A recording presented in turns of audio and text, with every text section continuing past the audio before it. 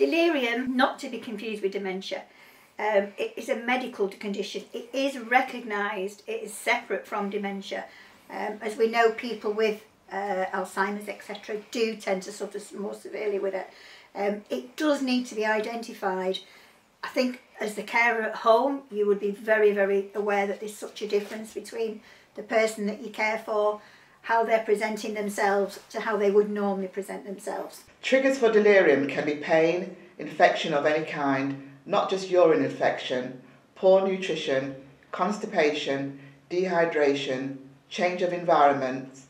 People with dementia are more susceptible to the triggers and therefore are at more risk of developing delirium. We want to educate people to think delirium when asking yourself if the person is agitated and confused or more drowsy than usual. If the answer is yes, a screening tool can be completed, which is called a 480 screen, which may show that they have possible delirium with or without a cognitive impairment.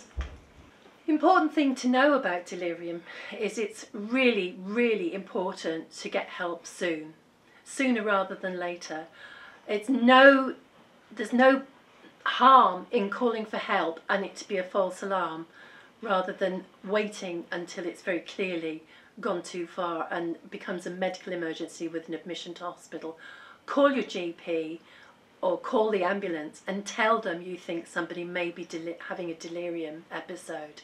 It's a medical emergency, and the sooner they get treated, the more likely they are to recover with less damage to their brain.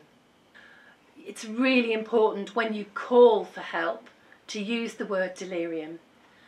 That acts as a trigger for medical professionals to take you seriously.